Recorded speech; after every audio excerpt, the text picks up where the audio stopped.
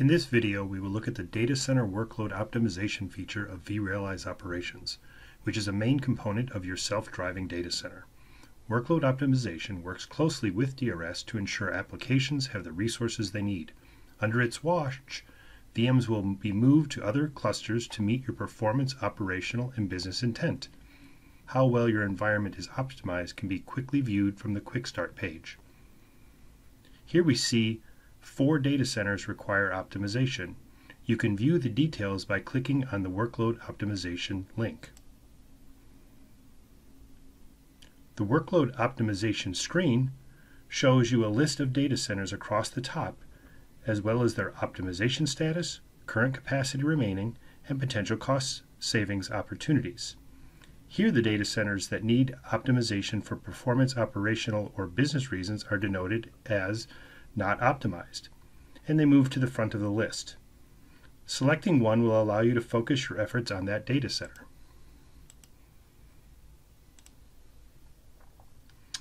In the middle of the screen, you can view the optimization recommendation to resolve the problem for this data center. This recommendation can be run in one of 3 ways. It can be run manually with the Optimize Now button, or it can be automated to either run immediately when optimization is needed or scheduled to run on an ongoing basis during one of your maintenance windows. Before we optimize this data center, let's look at how you can set up your operational and business intent for your self-driving data center. First, you need to determine your target utilization objective for the data center. If you want to ensure application performance and spread workloads evenly across available resources, choose Balance. If you're looking to place workloads into as few clusters as possible and therefore lowering your cost per VM and possibly repurpose some hosts, choose Consolidate. Next, we need to configure the percentage of headroom. Headroom allows you to choose how much risk is acceptable in a cluster.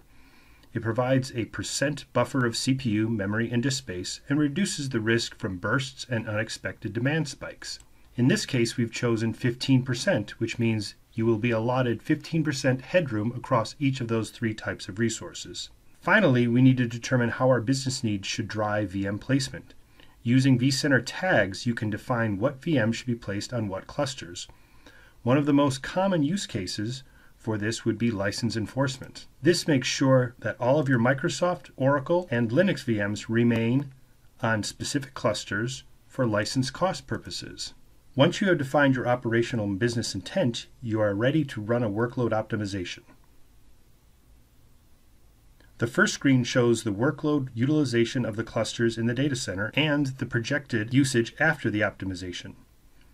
The real-time predictive analytics used by the workload optimization looks 2 hours ahead to ensure workloads moved will not need to be moved again, thereby avoiding the ping-pong effect. Next, you can view the exact moves that will be taken during the optimization action.